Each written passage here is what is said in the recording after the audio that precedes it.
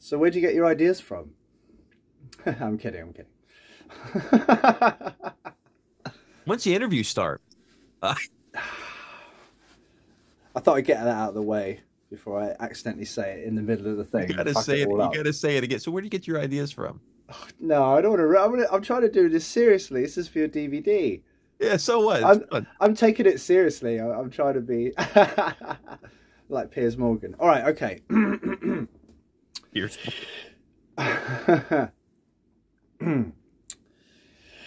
All right, so Will Devokees, thank you for doing this. How are you?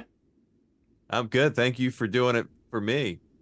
Hey, I appreciate it. So it's great to have you here. We're going to have a little bit of a director on director chat about yourself. And of course, your movie, Macabre Medicine, which I know very much. I know the name very well. I've heard it many times. And I should probably be able to write a book about it myself, but I'm going to let you do the talking.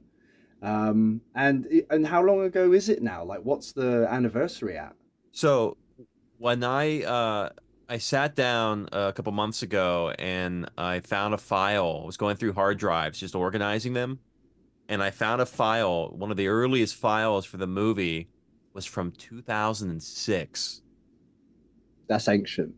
and it wasn't It feels anything. ancient. It is ancient. It's almost 20 years old. I think that's like what 18 years or something like that. So when I found this file, I was like, "What is this?" And so there was a script. There is a script that we had an early draft from like '07, but this was just like a non-cohesive, like just ideas just being thrown Like down sort on of bare, but a bit of a mixture of bare bones, a bit of a, prototype type thing. ideas, yeah, and just kind of getting my thoughts out. And it was really hard for me to understand because back then I didn't really know how to write a screenplay or even take notes. So, Yeah, yeah, yeah, um, but that was like the whole beginning of this, and it kind of, as you know, it kind of grew from there. So it was really yeah. interesting to find that, and I kind of sat back and said, "But damn it, it's been a while. I haven't released the movie for various reasons, so um, I think it's time for all the people who kind of worked hard on this fucking thing to get it out." Absolutely. Well, you hear about those kind of stories of like these lost movies, and I think that's kind of a good marketing thing sometimes. I don't think it hurts at the end of the day because there's always a little bit of intrigue and mystery. And I think that when these things don't come out, I think they become a little bit more valuable just to see, what was going on at the time. Because obviously we all change as filmmakers, and I think it's going to be a real kick for people to go back and see kind of like your, origins, I mean, there's just like you. I know we both kind of came up at the same time making films. I have a whole plethora of things on YouTube. Before that, it was a site called vMix, which doesn't exist. Yeah, So they can go back and look at that. But this was like the first major. This was like a big deal for me because it was like the first time I right. ever tried to raise money. It was the first time I ever tried to like make a feature. Yeah, And yeah. boy, did things go wrong. Well, it happens though. I remember like that day when I decided I'm going to make a movie and I'm going to do it properly. And then you get all these problems that come up because you're trying to do things a little bit differently. You're trying to kind of get out of that college mentality. But then in turn, sometimes, I mean, for me personally, many times I felt like, you know what, fuck it, we're just going to go back and do it like it's a college movie. And that's when it ended up being a little bit more successful. I don't know if it's because we had less pressure in our heads, but I remember seeing clips of it and I remember seeing pictures. But what was kind of like the genesis of the story? Like, what was it that made you make that movie in particular? Where did it all come from? Well, the movie that I originally wrote didn't get made. The movie that got made was so I wrote a script and I had studied like I wanted to make a movie that was like really reminiscent of like 1970s exploitation. Now, to me, Texas Chainsaw Massacre and Halloween are exploitation horror films. Hmm. Um, Even though they don't really have that much blood, that's kind of what they kind of got branded as. But you have a Yeah, whole slew of other movies that are lesser known that kind of, play on the exploit. There's more nudity, there's more sex, yeah, violence, yeah. you know, and I wanted to do something like that, make it like almost like Last House on the Left, The Hills Have Eyes, very Mm. early Craven. And I studied a lot of serial killers, and I was like, I'm going to do a really low to no budget movie, but make it feel like a grindhouse film. And Yeah. I think the early like so in school, when I was in high school, when I came up with this project, we had to do a final project at the end of the year called a STEM project, Sussex Tech Exhibition of Mastery. And what you do is you write a huge paper, you have to interview somebody, and it's all about what you've learned throughout your 4 years at this school because you have to pick a tech area. And I chose media broadcasting, closest thing to get to filmmaking. And everybody usually has to do a project. I mean, that's kind of like the point of it. Like, show us what you've done, what you've learned, and Yeah. it'd be Yeah. kind of Yeah. a Yeah. wasted thing if I did nothing. But Oh most yeah. people do a music video, or they do like a newscast, or they do something along those lines, a fake movie trailer.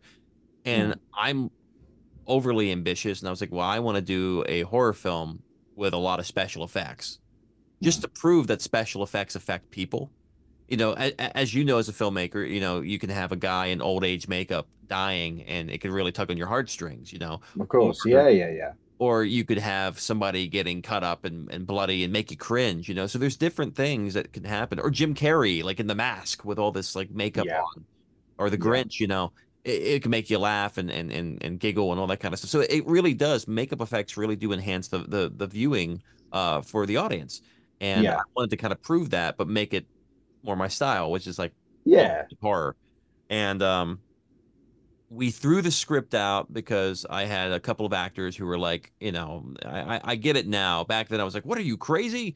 But it was a hardcore script. There was some shit in that script that I'm like, I found that script and I look back at it and I was like, I'm shocked I even wanted to make this. I would have been canceled way back before canceling was a thing. Um, Possibly. so Possibly. we threw the script out, and then like we had shot 30% of the movie, and you could definitely know when you watch the movie you can be like, okay, I see what scenes because we actually tried to have it be atmospheric and all this kind of stuff. And when we threw it out, I kind of gave up and was like, all right, well, let's just make a comedy with some horror elements and kind of spoof not only like exploitation films but spoof like movies that were coming out that were shot directly to video. And Mm. that during that time, the whole YouTube craze was growing, and we were kind of spoofing stuff on there too. And it just kind of like came like a wild movie that Yeah. had a different, thing. And it's fine. I've come to like it now, but it wasn't like the original movie. That was a dark, serious horror film, and the only comedic elements were like the mistakes in the movie, Yeah. which some of that stuff kind of carried over with this movie. But there's a difference between because we purposely made things bad. Right. Now, I'm not going to use that because I made some mistakes myself, and they're blatant in the film. Uh, Yeah. but Yeah. I so get yeah, that. we kind of tossed it out. But the idea was like, this guy's getting bullied in school, and he's had too much of it. Nobody's doing anything. I saw a lot of that in high school. To an Yeah. extent, I was kind of bullied. I think everybody who's kind of in the arts is bullied. Oh, definitely. Those stories are good fodder for, a very damaged person, aren't they? Well, and I looked at it as like what society sees, and bullying still goes on to this day. I wasn't on the other end of the stick that it was so bad where I wanted to go kill people, but like Yeah. because Yeah. I was into comedy and humor, so I would just kind of like a lot of bullies didn't like me because I would like turn it around on them and make fun of them. Turn them into a joke. Oh yeah, Yeah. Oh, yeah. Yeah. No, so that's good. Well, no, I always noticed the grindhousey vibe because that was the era, wasn't it? That was kind of when the movie came out, was when we were doing, and kind of when we met. I think we met a few years before, but I know that for a lot of people, the grindhouse thing that kind of came into a resurgence was a real kind of a real shot of adrenaline for filmmakers because, like you said, you could get away with some discrepancies in terms of mistakes and things like that because you had this dark, gritty, rough, raw vibe to it that just was like grime all over the movie that you didn't really mind too much about the mistakes. And I think you could play into that, and I think it was really effective. well, there were a couple things that factored into us or me making that decision to do a Grindhouse film. And Yeah, one of them was I think the trailer for Grindhouse came out in '06, and that was like, boom, yeah, I want to do that. I want to make that. That looks like fun. And I had already been watching a lot of the movies that were, like we had a video store here in Delaware called Silver Screen Video, where you could rent a lot of those exploitative films like Zombie and Cannibal Holocaust and, Last House. And, the so I was, best ones. yeah, honestly, I mean, I know people are probably looking at me going like, what the fuck's wrong with you? But like, they really are like some of the best horror films, if Yeah, you want to be scared and grossed out. Um, yeah. morally, some of the things that went on in those films, it's like, teetering. But Dude, I just to cut in quickly, I remember when I found out that basically Vipco had all these releases and they were incredibly cheap, and it was this label for these old, often video nasty band movies, and there was stuff like Spookies, obviously the zombie flesh eaters. There was Flesh Eater, aka Zombie Nosh, and Cannibal Holocaust, Cannibal Ferox. There was so many of them, and the like the Beyond and films like that. And I remember just watching them kind of back to back, like, wow, what have I missed? Like, this is unbelievable. And it was like, it's just a whole other world. It's like real horror, you know?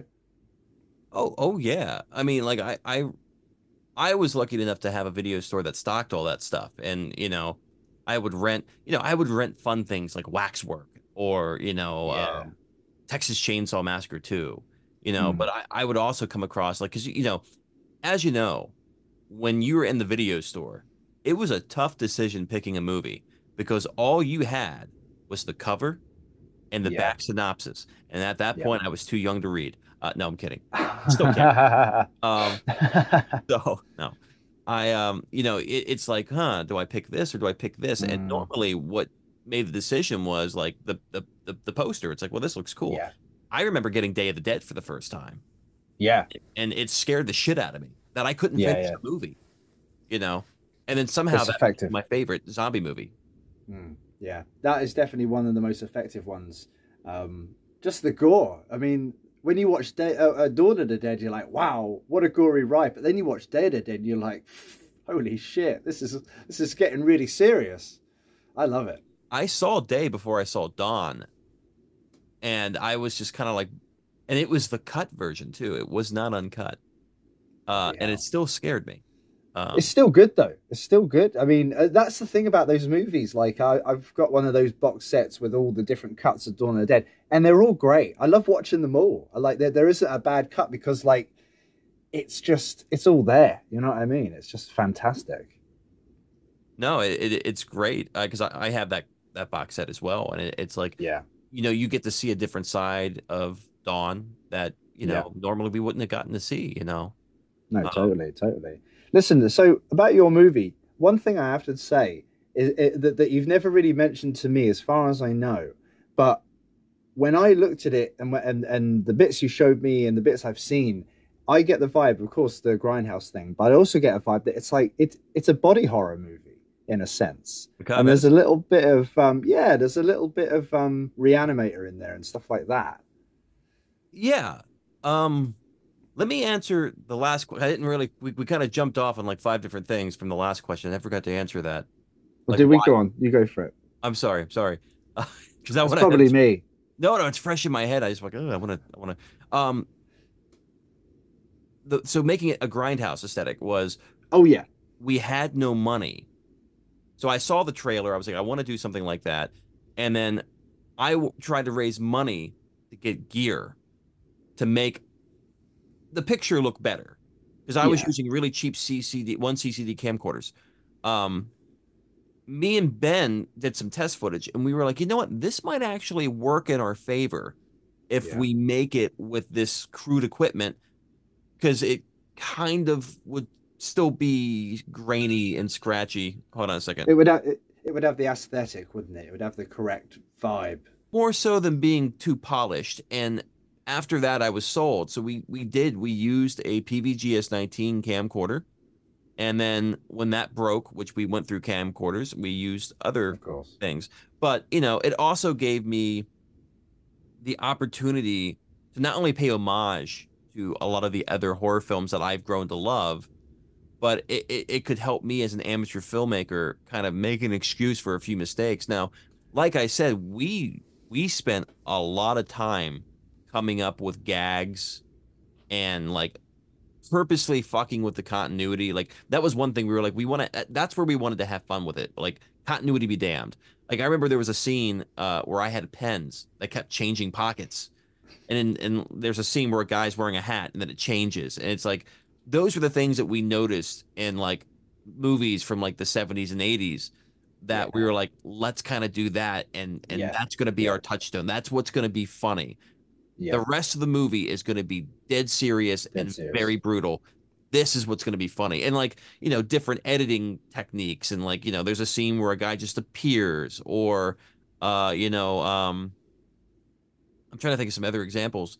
Um, you know, uh, Green screen poorly being keyed out or not even keyed out Yeah. at all. I've seen that in a couple of movies. So, those Yeah. were the things we watched a lot of Larry Cohen films and like, we're kind of like, okay, they did this, they did that, and a lot of things that were shown on Mystery Science Theater, and we would like make lists. And I remember one night me and Ben were like up all night just giggling and laughing about we wanted to do a scene where it's foggy and then for a quick second, when somebody walks in, you see a guy spraying a fog machine, and then it gets cut out. Just because it was like, well, fuck, we got it. We have I to love pad it that. out somehow. Yeah, yeah, of course. Yeah, yeah, yeah. Yeah. I do like the idea that you said there where you're gonna have those are gonna be the laughs with the quote unquote mistakes, but everything else is gonna be played dead serious. And I think that's so clever because I've seen obviously we've all seen a lot of like comedy horror and stuff like that. And the biggest problem is when everything is too funny. Some things you have to play it straight. You have to keep it straight. That's why I love Shaun of the Dead, because all of the horror and the zombie stuff is played really straight and quite scary in places. Like the makeup's great and everything, but the comedic parts, they come in and they just get you in the right time. Obviously, this isn't meant to be as funny as that, but I think that's a good approach to go for, because those are like little treats for the audience. They can go, oh yeah, I saw that. But when we threw the script out, it kind of took on this weird comedy that was not intentional. It just Hmm. because I was up every single night writing, trying to take the 30% that was serious and try to make something that made sense. Yeah, And because of that, because we threw a script out and I was writing, we ended up shooting too much. right. And it was hard to kind of make it make sense. But it's still, I'm aware it's not a great movie, but I also know it's not a bad movie. I think it's amongst bad movies, it has its place, Yeah, yeah, and like I it took me years to come to the conclusion that hey, don't be embarrassed by this. Put this fucking thing out because you were a teenager and you made a movie, yeah. and Which is rare. there's something to be said to finish something. Absolutely. This It's movie, all about finishing things, it's definitely. been in the can for about almost 10 years now. Like Mm. we shot it all from like we got test footage from 2007. 2006 is when we started doing some test footage. Nothing, but we used it in the film, but it was just like him and the Ben in the outfit in the lab coat cutting up these prosthetic body parts that I made. And then we actually started shooting death scenes. And just to like I think the first death scene we shot was the beginning of the movie just to see if it'll work. And once we were like, okay, this will work, it cuts together. We started shooting fake trailers, Right, and then we started shooting the rest of the deaths and the right, rest of right, the right. serious scenes. And then after that, we had a couple of the actors come up and go, "Will, my parents will kill me if they see this movie, like they'll disown me." I love it. Yeah, That's a it was compliment. well, you know what? It was, we did a lot of politically incorrect things in that script. The violence was very, very hardcore. And Mm. there's like one scene in that movie, and it was because what he is he takes these people that picked on him and he tries to do these backyard surgeries on them. And one Yeah, of them was an abortion to this yeah, pregnant girl that gets pregnant from a jock and they both picked on him. yeah. And he's like, look, I can fix this. I And love it. I'm glad we didn't do it, because it would have just ruined. It's almost like Sam Raimi with the Evil Dead with the Exactly. you That's know what what I I mean? was thinking. Yeah. Yeah. There are moments when you're like, whoa, they're really going there, but almost there's a bit of trauma-esque vibe in there as well, because they've gone to some levels where you're like, no way are they really doing that. But it almost is so comical in a sense that you go, all right, I'll let them get away with it. Do you know what I mean? Yeah, I mean, and that's the thing. I was trying to make a very gory and serious film that made you more so question who your neighbors were. Like me, who's the person Right. sitting next to you? And I I think, like that. I think, like I said, when you watch it, you can kind of see. And then we also did some weird editing things where, like, we try to make it feel like you were in a theater, so there's like a projector kind of running in the background, just very faintly, and then That's like cool. the bottom of the screen goes to the top of the screen once or twice, and there's like a missing frame, of course. That happened in Grindhouse, but Yeah. um, it was Oh, just it's cool. we had a lot of fun making it, so it's like I'm not as embarrassed by it now, and especially with what we're doing with all the DVD release and the Blu-ray release, which first time it's ever been released. Um, I think it's a better pill to swallow. If this was just a bare bones DVD with just this movie, I don't think anybody would buy it. But I hope with the documentary and what we're doing here, people enjoy it. You know. So back to the body horror question. So Yeah, sorry, I got excited, I think, and yeah, Mr. Editor might have to help us out there. But yeah, no, I just wondered if you got, if that was in your mind, whether it just happened that way, or if there was any, Stuart Gordon influence going on. so for the character of Haywood West, yeah, it was definitely a reanimator influence. But the main influence for the look of Haywood was Dr. Frankenstein from Day of the Dead because he was always covered in blood. Yeah, And uh, I got that. I got that. That's when great. when we decided to make it more so a comedy, it was kind of like I think it'll be funny if we just had him covered in blood and nobody really notices that he's the killer. Like that's the kind of stuff I was thinking of, and it's like Yeah, it is funny in my opinion, but like yeah, it's still like like I really wanted to make this guy because look, I went to film school where people were wearing berets and smoking clove cigarettes. So people kind of get into the whole, a persona of being a filmmaker. And it's the same thing with yeah. a Of kid course. really into being a med student, really wanting to be a Mm, doctor. Um, yeah, but he yeah. wouldn't be covered in blood. He would try to cover his tracks the best he could. So Right. Yeah, that yeah. was one thing. But no, Haywood West was definitely inspired by Herbert West. And I think in the original script, he was trying to make like a Jeffrey Dahmer-esque zombie to see if he could do it, to see if it Right, would like, So it was kind of like a half zombie movie, and we threw that out the window. Um, right. too much going on. Yeah, well, that's the thing. You've got to be a bit careful, haven't you? Because there's a lot to be said for writing a very rich script, but also I think some movies, and you see it all the time, they fall foul, and you're watching, you go, "This is great," but there's so much going on here, and I'm kind of overwhelmed. And then you struggle to enjoy the really good bits, and blah blah blah blah blah. But I But think every movie that you make, it has to go through a few incarnations of what it should be. You know? I think the original script was definitely more cohesive. It had a beginning, middle, and end, and a plot. Whereas this film, Right, I struggled with the rewrites to try to I remember somebody asking me, like, why didn't you just take the original script and just cut that stuff out? And it was just like, right. well, because it was peppered with a bunch of fucked up shit, man. It's like I think as a kid, as a novice writer, like first off, I wasn't a very good writer back then, but I tried. The Yeah, formatting was like very different. It wasn't like your typical screenplay format. Like I was the same. yeah, it was just like a Word document with like, here's this, and it looked more Yeah, like I don't know, like a play, I guess. I don't know how to explain yeah, it. But it worked. People understood it. I worked with a good crew that kind of like knew like how it went. yeah. Um, but if anybody were to ever remake it, I would love for them to revisit that original script because I think that's the kind of film. Remember, when I wrote this, the audiences at that time were watching movies like Hostel, High Tension, Yeah, and The Hills Have Eyes remake. And yeah, I felt like this is a very appropriate movie at the time. absolutely. And there was no way I could make it as cool and crisp as those movies due to my, I didn't have fucking gear. I didn't have money. No, of course, Just of a bunch of course. kids in their backyards making a fucking movie. But I still think it would have been right up there, gore wise, if I had done it right. Now, here's another thing. As I was making this movie, we were purposely doing things on bad.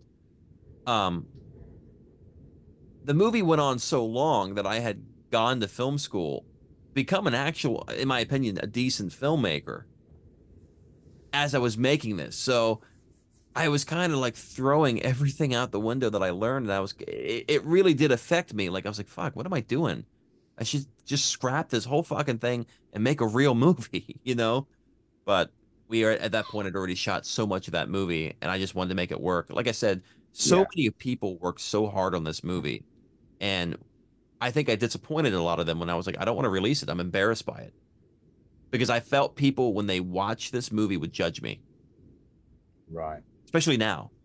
Yeah, yeah. Well, I mean, it's a bold move to do. Not so much in the grand scheme of the universe, but in your own mind, it's ballsy when you've sat on something for so long. I mean, I've got old projects that, I mean, they're out there, but I definitely don't tell people where they are because, to be honest with you, if I could burn them, I probably would.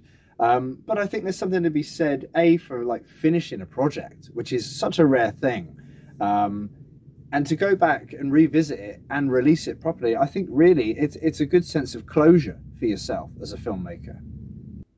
So obviously, when you go back to revisit an old project, and you know we've all got our opinions on our old work, and like I said, there's stuff of mine I watch it and I just want to die when I watch it. But being honest, what what is the most kind of effective part of the movie that you go, you know what, I did a fucking good job there and I probably wouldn't change that part? Obviously, there's tons of things you probably would change, but what do you actually feel like, wow, I really nailed that part? Just forget everything else that may have not worked in my mind or whatever. Casting Ben, casting Ben, Josh, and Adam. I think that was the best decision I could have made. I mean, Ben, when you have a character like that starts off as a super serious character and then becomes a caricature of, like, he played Yeah, it so straight right. that at times he is kind of scary. That makes sense. Yeah, no, totally. But I like, think, go on.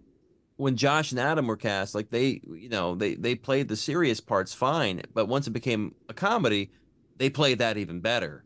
And it really helped sell that aspect of the film. I couldn't have Right. done that without them. Right, right. Well, that's not an easy character arc to do, is it really? Because a little bit like you know, in The Shining, any character, it's when you've got to go through an extreme change, it's tough to do, and to pull it off, to make it effective and humorous and scary at the same time.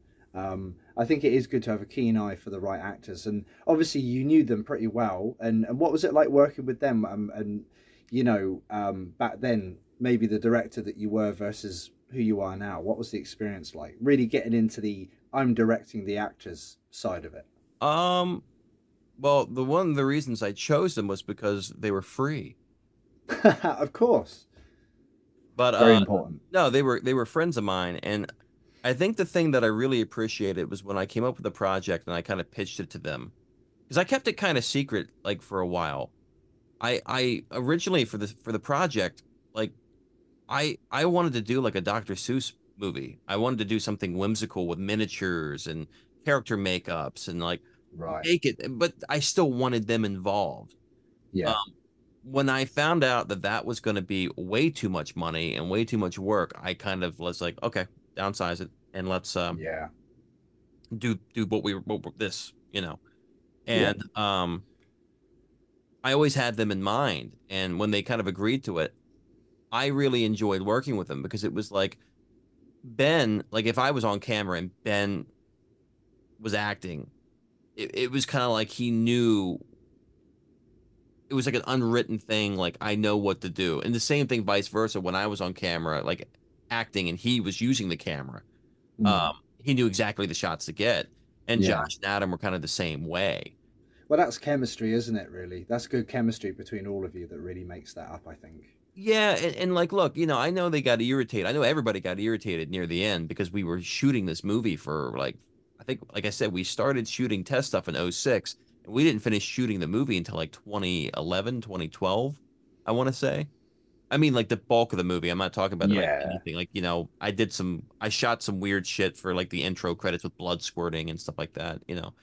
That, yeah, but that was something that I really appreciated from them was they stuck with it even though they didn't have to. They could have yeah, easily told me, "Hey, go fuck yourself." I think they did a couple of times. Like I know there were times where they came over and they didn't really want to work on the movie, and I was trying to trick them to work on the movie because I just wanted to get it done. When you yeah, sink your whole life into something and yeah, money, yeah, you're the only one that really cares about it. To them, it's kind of like, "Oh, this is fun. I'm just gonna have a blast doing it," and they did. But it was still very stressful for me. You know what I mean? And I think I wish I could have enjoyed it more, if that makes sense.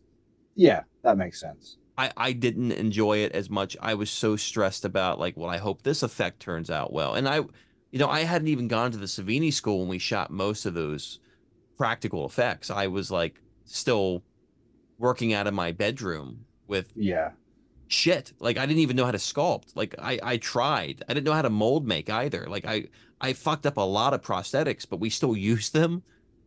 Somehow it just kind of worked, you know? yeah, yeah. I like that, and I'm sure you had that grindhouse aesthetic was working in your favor, especially with the effects. It does help, you know. But I thought the effects from what you showed me looked great, considering the time it was made, where you were at in your kind of filmmaking journey, and that.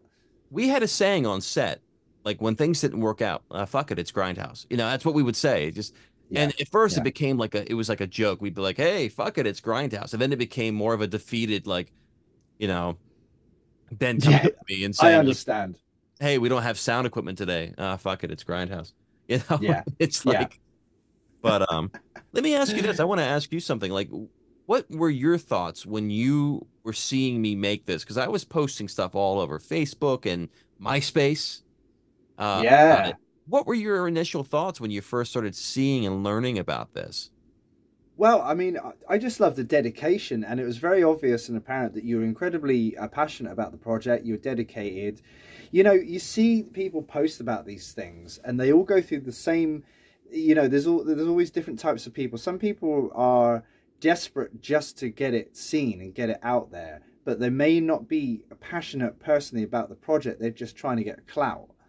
Or they're part of a project that they're very desperate that is going to become successful, so it goes well for them. But with you, and like other people I see that are really into it and know their stuff, you were just so kind of like gung ho about it, and you were always working on it. You were always posting about it, and I just got the vibe that like this is definitely your movie, and this is the most important thing in your life at that time, which is what filmmakers, that's what we're like, that's how it should be. I mean, a lot of people will probably lie about that and go, no, I mean, I had lots going on, you know, but in reality, I know when I'm making a movie and I've solidified that this is going to be like the movie that's going to come out or whatever, a lot of other things in my life tend to blur, you know, and it can get to desperation sometimes, but the passion was always there, and you know, it was obvious. So I got to see a glimpse of how important it was to you. And I think that was the thing that came across, you know, the most. Well, I appreciate that because I was always watching what you were doing, and you seemed like you had a movie every week, man. I was like, man, this guy's really working, really hustling. So I thank you very much started a for movie tuning every into week. two filmmakers wanking each other off. This has been, I'm kidding. Down boy. No, I started a movie every other week. That's the difference, you know. But no, I definitely fell into a bit of a trap that I put myself in, where I was like, oh wow, I can do this. I'm a filmmaker. Let's just go wild. And that was a big mistake. So I learned the hard way, you know, a fair few times. I should have calmed down a bit, but I was busy. But you know what, though? I'll tell you this. This is the thing that really impressed me about you, whereas I struggled with, you actually released your movies. Like you made multiple movies and released them. Whereas I made this and a bunch of short stuff, or, after this, I made a bunch of like sizzle reels to try to get work as a director because I was like, I'm not going Yeah. to release Macabre Medicine. Nobody's ever going to hire me. They're going to look at this and be like, the fuck is this? It's like, so it's like you actually release stuff, whereas I sat on this for, I don't know, fucking almost 20 years. It felt like, Yeah. um, Yeah. so, Well, hey, I released stuff and they got it and went, what the fuck is this? Threw it away. No, I'm kidding. oh, Well, sort of. only I No, said that. That's true. No, the thing is, you, there's a middle ground here. There's a pros and cons thing.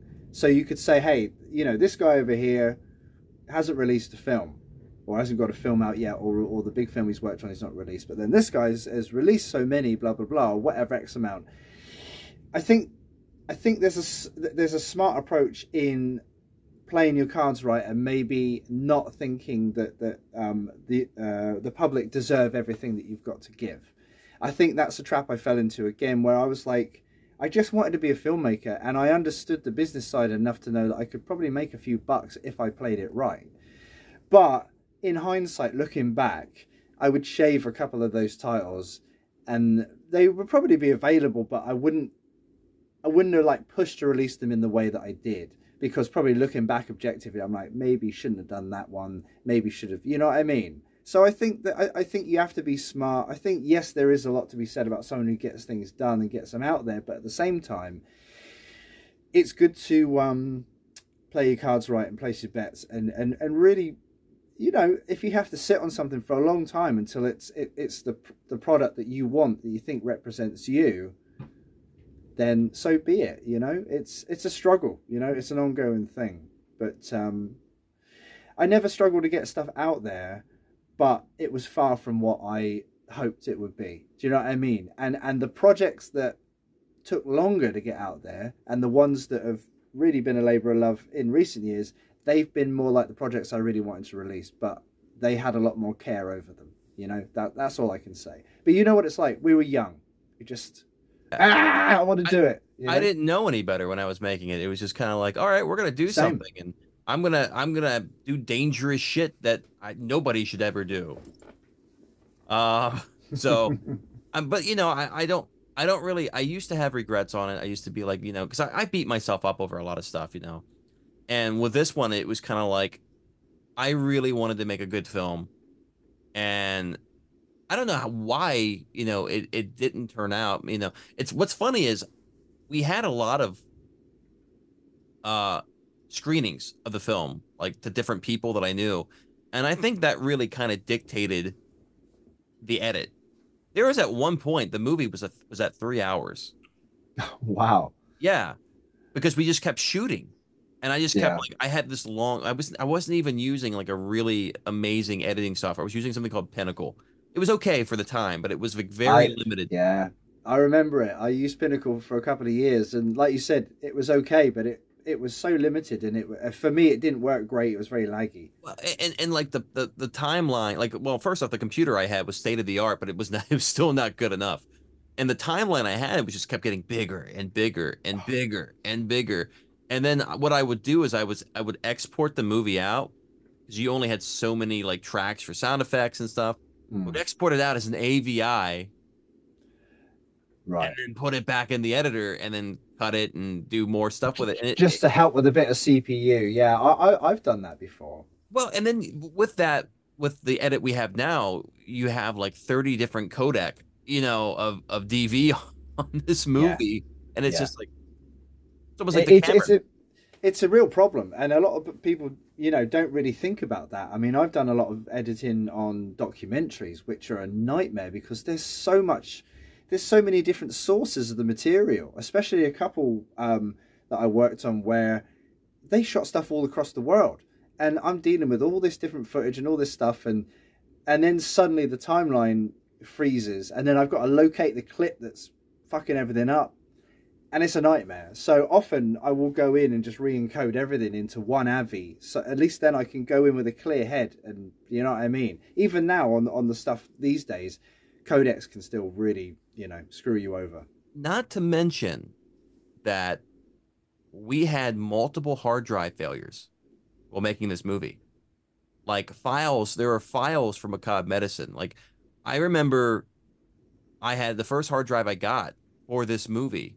It was a little purple hard drive, and I was at Josh Lynch's house, and we were editing something, and it was sitting on a table that a mutual friend of ours made, and the table was rickety as shit, and it fell. The table wasn't even that high. It was like 2 foot.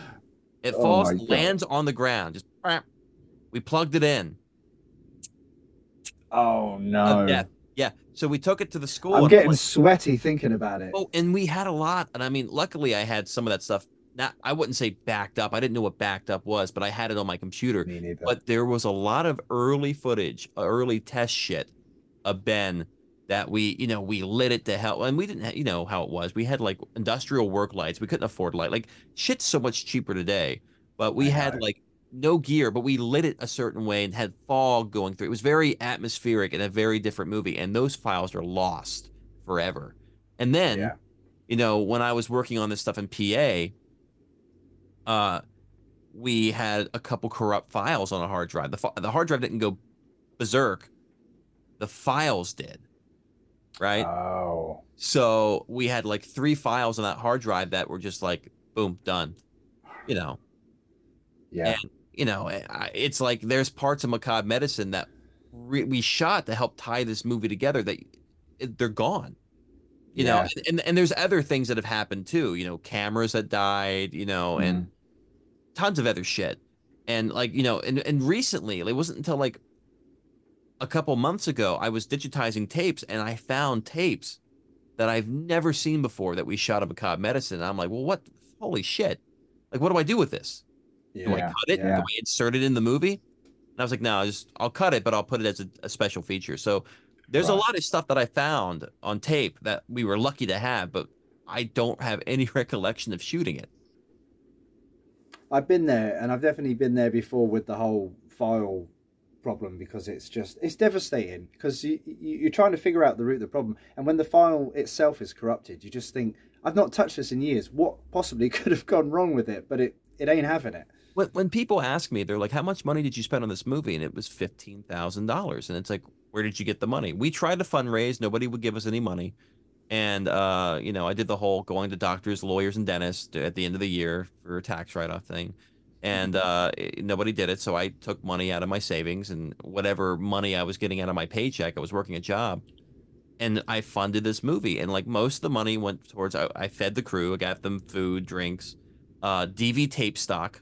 Because at one Mm. point, I was like, I can't keep taping over these tapes. I might want to save these for later. Thank God. Of And course. those were expensive. I think for a set of 3, they were like $50.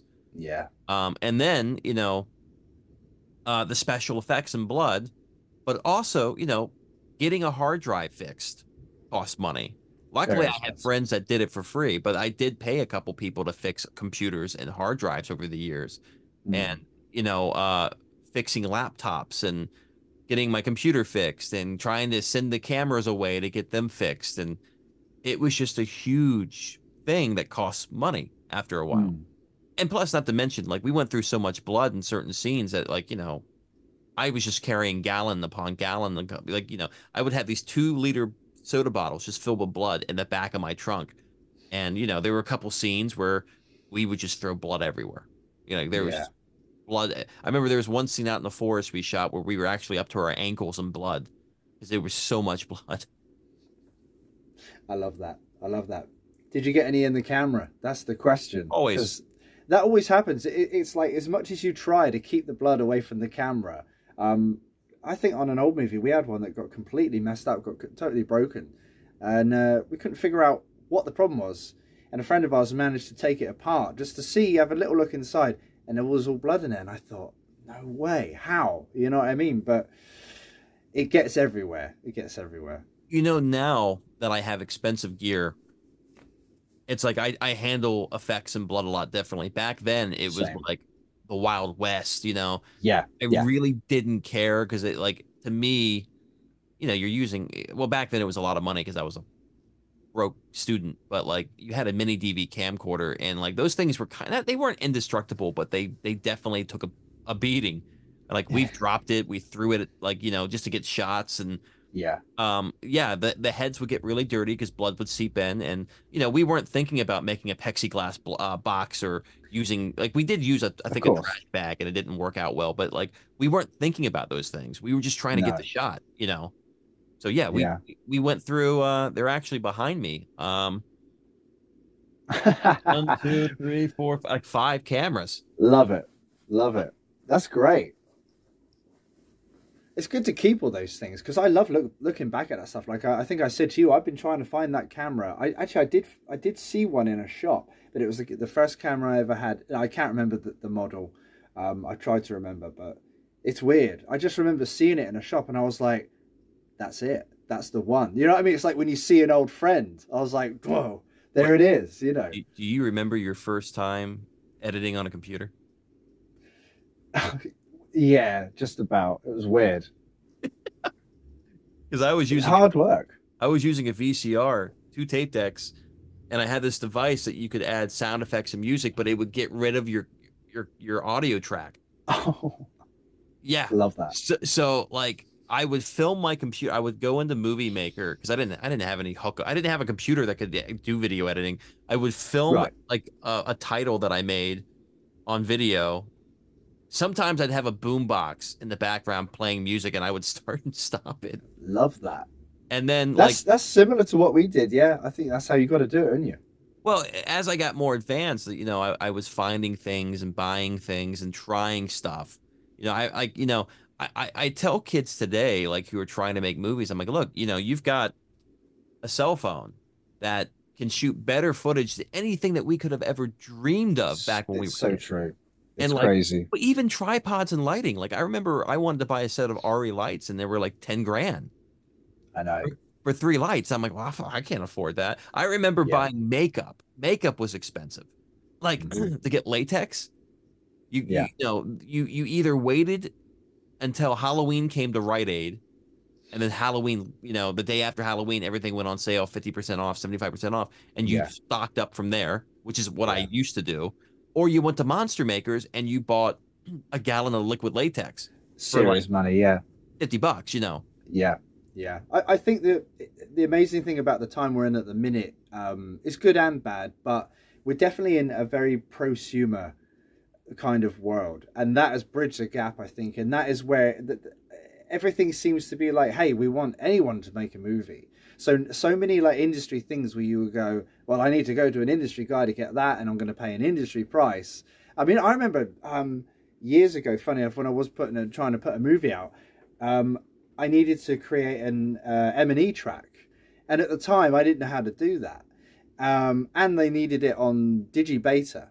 So I called up this guy in New York because he was apparently the guy, and the price was fucking ridiculous. I was like, I'm done. I can't do this. There's no way I could do this. It was I can't even remember what it was, but it was like in the thousands, which back then was just like, no, what am I going to do? Do you know what I mean?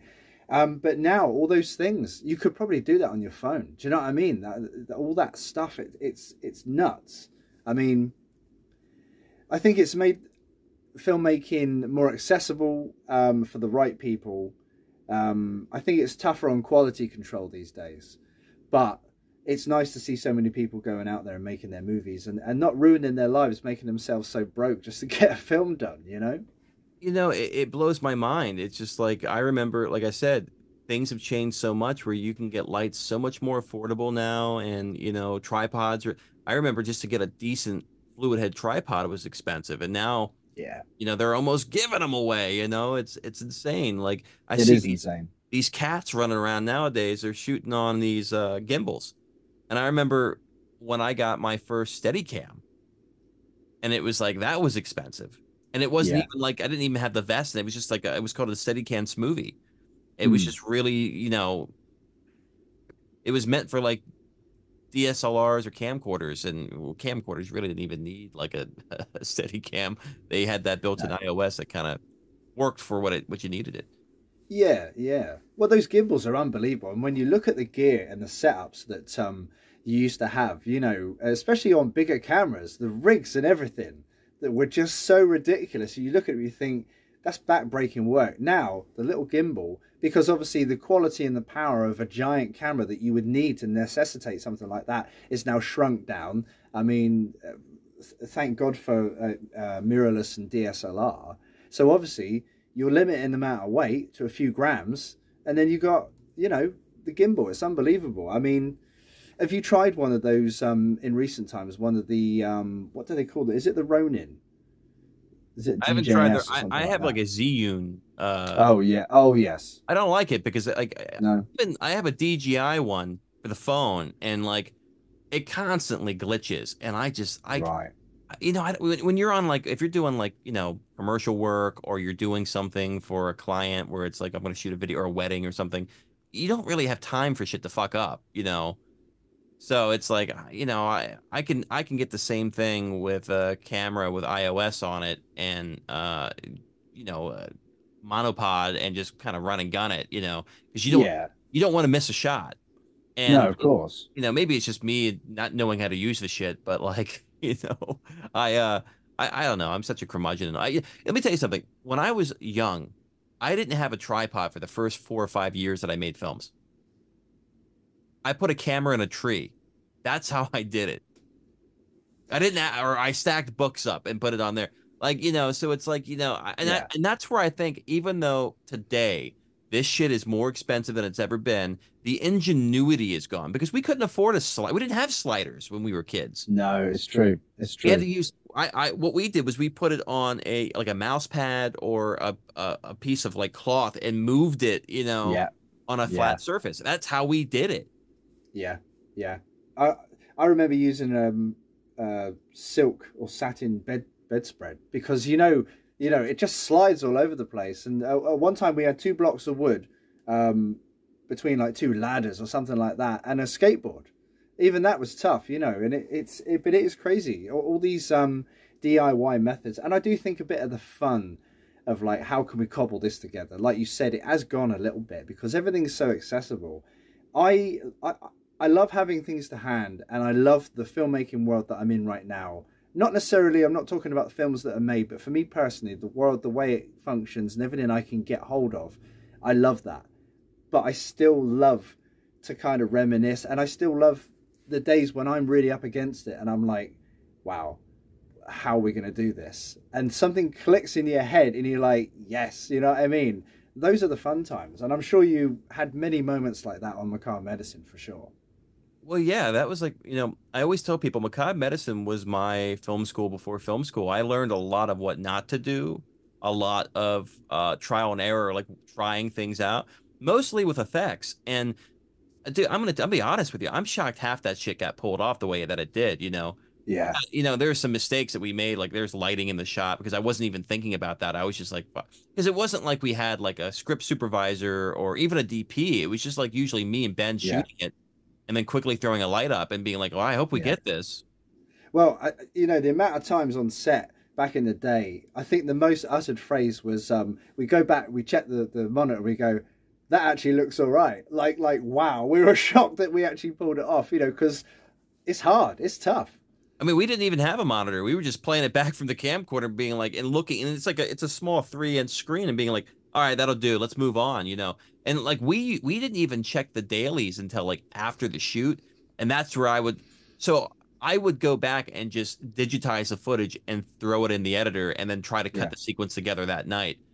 And yeah, it was a lot of me like going, "Oh fuck, how?" Like Josh has this famous quote. Like I was like, "What did you think when we were shooting it?" And he goes, "I was wondering how it was going to cut together." Because he goes, "You were like a kid with ADHD running around shooting this thing." And somehow we magically pulled it off. Because I think in my head I knew what I wanted. I just needed to get in that zone yeah, to get it. yeah, You yeah. know, Well, you know what? It blows my mind to think about filmmakers and shooters, shall we say, that don't edit, because obviously I understand it. It's a thing, but for me personally, I most of the stuff I edit really, or should I say, what I'm shooting, I plan to edit it. So I've always got that idea in my head. So, like you said, yeah, I can understand that to everyone else, you'd be like, wow, he's filming way too much. But in your head, you're like, I know how we can use this. And B-roll is a wonderful thing. It is good to have plenty of footage. Obviously, it's worse to not have enough, but sometimes it can be scary when you're looking at all those clips. Like, what am I going to do with all this? You know? hold on, let me No, I won't hold on. Don't you ever make me wait. because I actually have a good point I want to bring up about how I shot this movie. I just would hit record once and just keep the camera rolling. And that's how we got so much behind the scenes footage. Right. Oh, I see. That's great. So and what I would do is I think I called it like move and groove is how like what we were calling it on set. Like run and gun. Yeah, it was like I hit record and then I would just get as many shots. And the cool thing is about that, I would never do it today, but looking back at it, it's cool seeing me trying to figure out how to do something, Yeah, piecing it together as I'm shooting. Because, I was very young, I didn't know what I was doing. And yeah, um, I thought that was kind of like the ingenuity of how I pulled things off. Like, I don't remember a lot of stuff. I remember the important things. Like there's some funny stories that I have about being on this movie, but I don't remember like the in between the frames. You know what I mean? I remember like the bad shit that went wrong or the goofy yeah, shit that happened or the good times. yeah. I don't remember like, okay, we killed somebody and what happened in between that. No, I know. I think a lot of that becomes a blur for me personally. Sometimes I'm in a bit of a weird zone, and I'll go back and watch footage, like raw footage, and there'll be a conversation. I'll be like, when did we say that? Like, I genuinely, or I'll listen to myself speak to another actor, and I'll be like, wow, I sounded like a right dick then, just because I think in the moment I'm not a different guy, but I'm very much in a different zone. Um, and there aren't many experiences or situations, I should say, in life where I'm that much taken out of me, where I'm like, okay, this is so serious. But filming always brings it out of me, and I think that's a director's curse in a way. Well, there's a lot of that in Macabre Medicine. I know I probably pissed off a lot of people just by the way I was talking to them. And it's just like, Yeah, you're young and like, say this, do it like this. It's like, no, you got to direct these fucking people. yeah, And yeah, I got better as I made the movie, and I was very like kind of closed off about certain things. Like, I remember I really wanted to be secretive about certain things with this film because I was kind of paranoid about people like taking pictures and like releasing them. Like, I wanted to have yeah, control over that because I had worked so hard on this thing. And yeah, like if people brought like friends on set, I would kind of get nervous and a little weirded out. Like, why are they yeah, here? We're trying to, especially when you're investing your own money into it, you're like, what are they going to do? Are they here to yeah, sabotage? And that's, it's not the right way to look at things, but at the time of making the movie, that did happen. I think I pissed off one of Adam's girlfriends doing that because she was like, "I'm here to help," but I'm like, "No, just sit down over there." And I wasn't trying to be rude or anything. I wasn't trying to like, belittle her. I like looking back at it, I'm like, "Oh fuck, I think I pissed her off." But like, I was trying to just kind of keep in a mental headspace. Like, I have a job to do. I got yeah, to get it done, yeah, and yeah, I know what yeah. I need to do. I don't really need any distractions. You're sort of micromanaging in a sense because you know exactly what you need, and you're like, okay, I don't need you to do that, so don't get in the way of my plan, Well, not only that, but like I'm not going to mention any names, but when I was kind of practicing and making short films, I've worked with a lot of people, not a lot, but a couple people who I would trust with the camera or with certain effects duties or something, and they would fuck it up. And We've all been there. and I'm very like, and I think that's for a while why I was a one man band because I was like, fuck, Jesus, I'm Mm. putting this money forth and this fucking effect looks like ravioli. It didn't look like ravioli. It looked like burnt ravioli. So Oh, it's a joke. It's a joke. Joking. But no, a lot of people that I worked with, and people will lie to you and stuff like that about like, oh yeah, I was a professional cameraman or I was a professional this, and then they're not. yeah, yeah. I hired somebody to shoot a wedding with me once, and when they were hitting record, they were actually stopping record. So Oh they're no, walking around, filming their foot walking, and like this is back in the days of I've DV. done that when I was like Yeah. before college, but that's something you kick out quickly, isn't it? I mean, geez, And I was lucky to have another two cameras rolling on my end, so I was okay. But like, you were very lucky. I was very worried about that with Macabre Medicine because now my own money is involved, and it's not that I didn't trust people. It's that I was scared to have something like that fuck up, and then me kind yeah, of be on the line, like, well, what do yeah. we do now?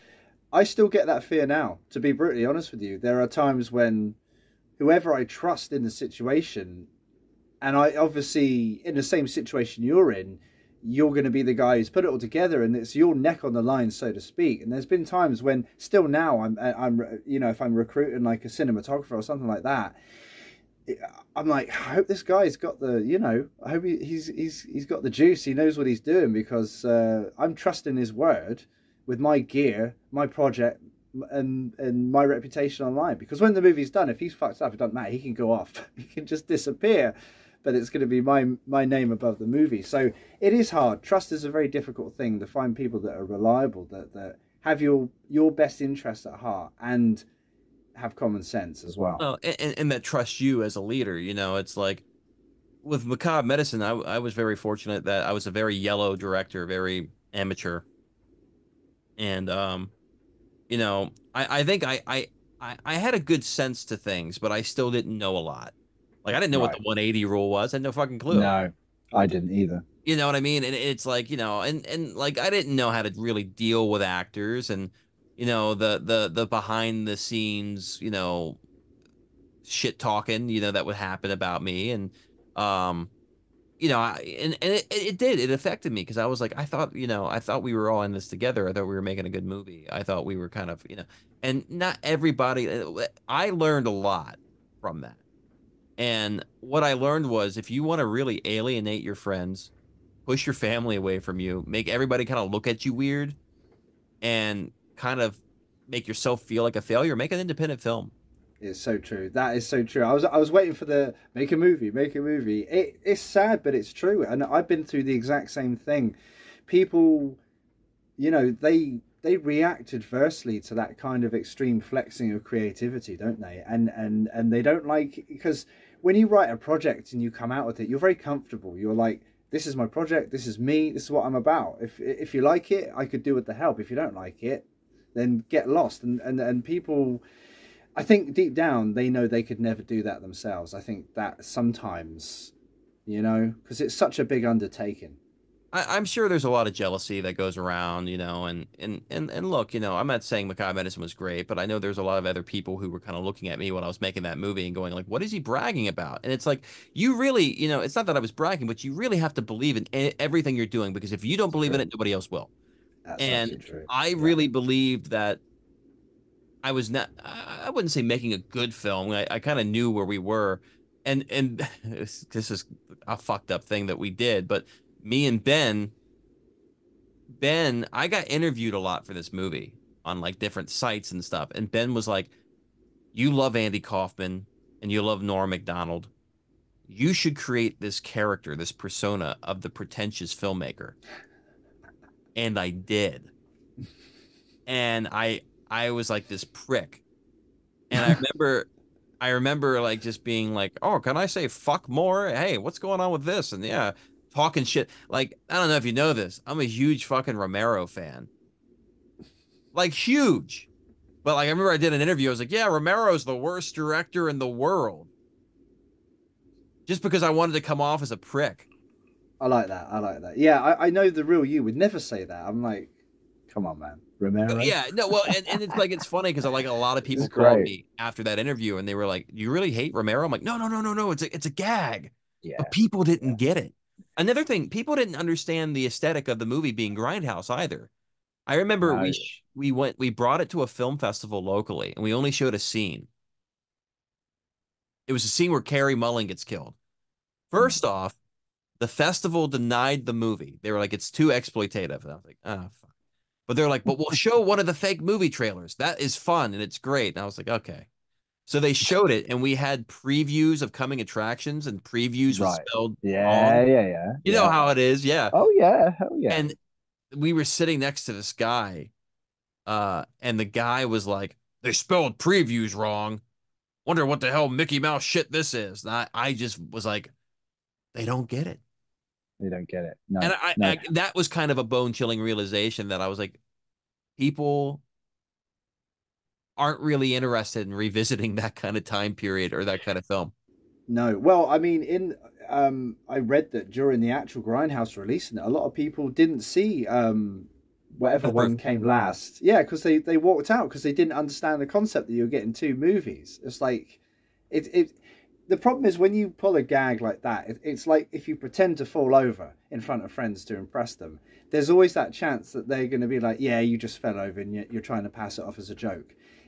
and in the same way that you set up like a persona, in the same way that you do like a Grindhouse thing, I remember doing some Grindhouse style shots, and people reacted really badly to it because they just figured that it really was that bad.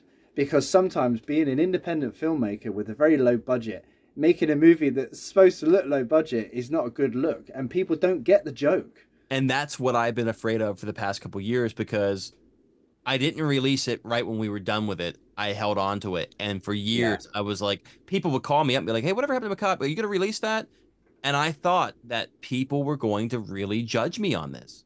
And I thought it was going to hurt my career. And plus, like, Ben was afraid it was going to hurt his career. I was afraid it was going to hurt Josh's career. Adam's career was pretty safe. He did the music, and that's like one of the best fucking things in the goddamn movie. The music is fucking amazing. But like, I really thought it was going to hurt some people's careers, and I was like, well, this is done. Gonna throw this away. Never gonna release this again. Nobody's ever gonna be knocking it. But now it's like I look at it differently, because I look at it more so like, again, we were kids. Like, yes, we should have known better. Yes, kids nowadays make better shit than what I made. But given our circumstances, but that's now. It's completely different. Like, people can Premiere's affordable. Avid, was one of the main non-linear editing systems that we had, and it wasn't anywhere near my grasp. I was a poor kid. No, of course.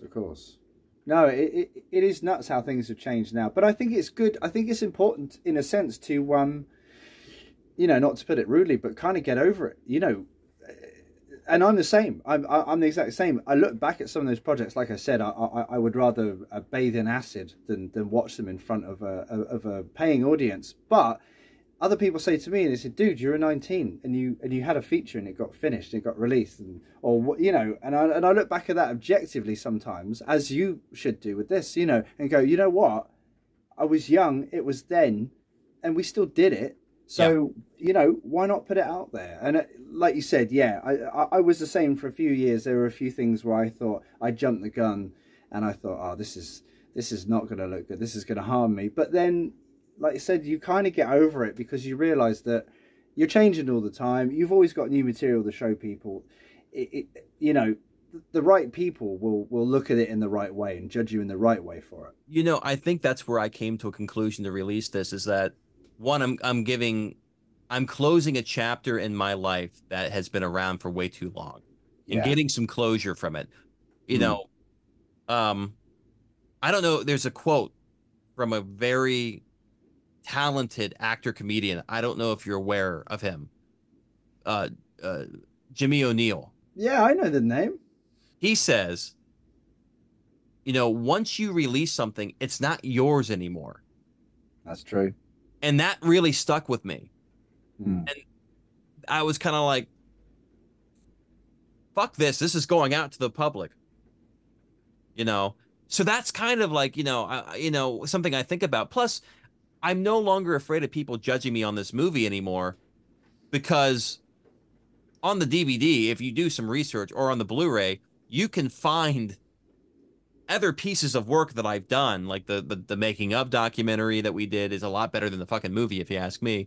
But if you ever want to see anything else I've done recently, watch Movie Night, watch my talk show, watch some of the fake movie trailers that I made to try to get work. Those are that's the thing I think I learned, is that I am continually learning as an artist, as a filmmaker, as a human being.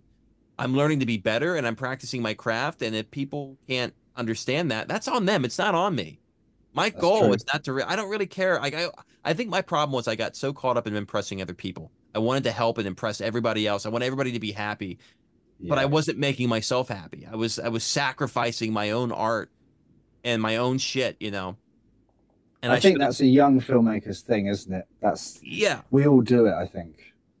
Well, and now I'm older. I'm a lot wiser, and I think I've kind of come to a point. Like, I was even embarrassed to show this to people I worked with, who were like, there were people who really wanted to see Macabre Medicine. I was like, no, we're not doing that again.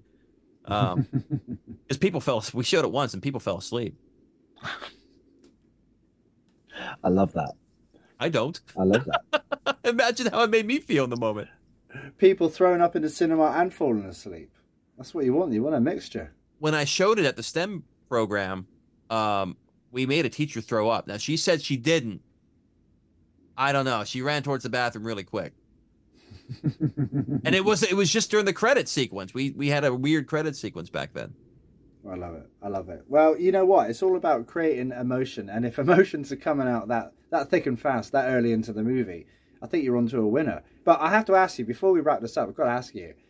So, what are the chances of Macabre Medicine 2? Like, have you ever thought about it? Come on, I had to ask you that. You must know that some people must be wondering. So there is a script. We wrote a script. We wrote a script, and I said I would only do this if Josh and Ben do it. And Ben wants to do it, luckily. And Josh, as of recent, said, I'd like to revisit this. It's a very fun script. I am able to kind of retcon some things and then finally make the movie that I kind of wanted to make. Yeah. Not too dark, still very fun. And we are hoping to try to make that. If this does well, if this first one sells decently, we can kind of put some dough together from the sales of this, and maybe we can put it towards a sequel. And, with the gear that I have, the knowledge and know-how that I have now, and, maybe get a couple of my friends to kind of work on this. I kind of want to enjoy it this time. I don't want to do all the work. So. Yeah, of course. Kick back a bit. It's a very gory film. Huge. Because in this movie, I'll give you a hint.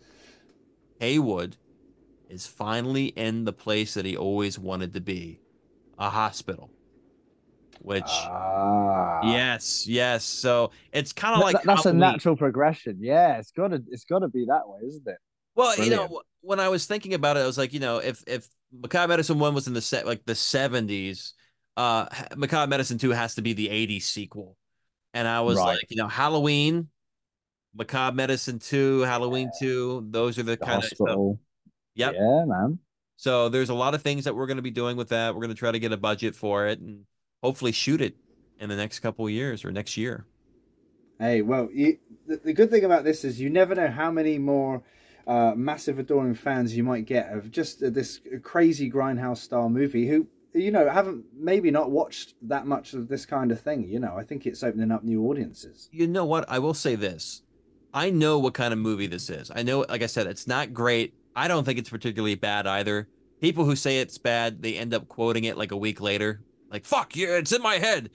But I really hope what people get out of this movie is I hope, one, they have fun. I hope this is something that college students get around and make fun of it, like The Room. But two, I hope it kind of inspires people to, not doubt yourself and to just go out and make something with your friends. Because it was one of the best experiences of my life, yet one of the hardest things, but I learned so much from it. And I hope people look at it and go like, fuck, if a bunch of fucking dumbass kids can make this, so can I. And that's kind of how I felt about The Evil Dead when I first saw it. I was like, wow, a bunch of kids made this movie. I can do that. And I hope that, I'm not comparing this to Evil Dead at all. I think it's in the same kind of vein of how they made it. I'm not saying it's as good as Evil Dead, and I'm not saying it's as I don't but the whole origins and the situation are so similar in the vibe of like, how Raimi made the movie with all friends around and that, and it's great. You got to love that vibe. Those are the days that end up being the best days of your life. You look back and you go, wow, it was a hot summer and we did this, and we were young and full of ambition and we just went for it, and that will stay with you forever. So I think it's great that you put, finding a bit of closure on it by putting it out there, because it's got to feel good, surely. It does. And it's finally, it's a way for me to kind of look at it and go, you know what? Maybe I did, money was nothing. The budget that I had, my savings, at least I have an experience, because, I could have blown that 15 grand at the strip club. And wouldn't that have been terrible? I've never been to a strip club in my life.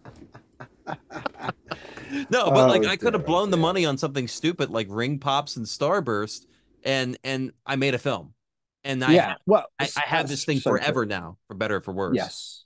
It's like a Yes. marriage. I put the ring on it. You might have gotten it pregnant, but I put the ring on it. It's so true. That is a good way of looking at it. So many people go through their lives and, not to sound unkind, but they don't really do anything. It doesn't matter. Particularly, you go, well, that's not my best work, or that is my best work, or don't know about that. But they're all things that you've done, and they're all important, and the thing I find about movies really interesting when I do look back, fondly or not, of like old projects, putting the quality aside, they are like a snapshot in time, and I remember exactly how I felt when we filmed that. I remember how I felt when we did that. You know what I mean? And you look back and it's like a time capsule into your sort of creativity and your life, really. No, 100%. And one of the best things I've ever done in the past couple years was sit back and watch a 16-year-old me think his way through a movie and go, you know what? If I could go back and tell that kid, hey, it's going to be all right. Yeah. Because technically I was like this guy. I mean, look, I'm not where I want to be in my career, but I still think that, hey, I still kind of made it. I'm too stupid to quit. I'm still going, There's a lot to be said to be still going, you know what I mean? And that's what it is. Longevity, consistency is key. You don't have to be firing at the top constantly. You just have to be firing and keep going. And people will respect that. They'll respect your work. And, they'll be excited to revisit old stuff, and they'll be excited to see what you come up with in the future, of course. What's in the future for you? Me personally? Sure.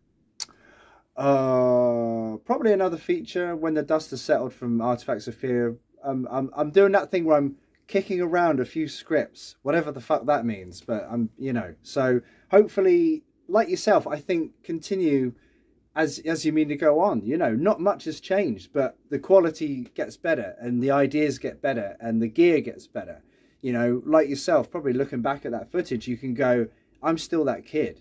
I may have changed a lot, but when I look back at old footage and that, I'm like, I'm still that guy that just, loves to tell a story. So for me, hopefully more stories, more movies, I hope. Some things in the pipeline, but nothing too serious just yet. Oh, great. Well, this has been a blast. Thank you for having me on your show. Hey, well, thanks for coming along. It's been great to talk about it, and I'm excited to see the package and everything as it comes, and see what you come up with in the future, of course. Absolutely, and I'm excited for Dead Pixel. Oh yes, everyone's excited for that. So people, you're gonna have to keep your eyes peeled because there's gonna be some fun stuff coming. Because when you watch all this stuff now, it's like it's just the beginning, really, isn't it? Oh yeah. Well, I think I'm having a bit of a resurrection in just my own self. I think I'm going to be working on a lot of cool things coming up. So, yeah. It's good to believe in yourself and stay motivated. Well, thanks for coming on. I've enjoyed it as always. Oh, was I supposed to say something? I don't know. So when's the interview start? I don't know how we do this. The ending. How do we do it? Hi, this has been two filmmakers wanking each other off. Signing off. I don't know. Thanks for watching, guys. I'm going to hit stop on this.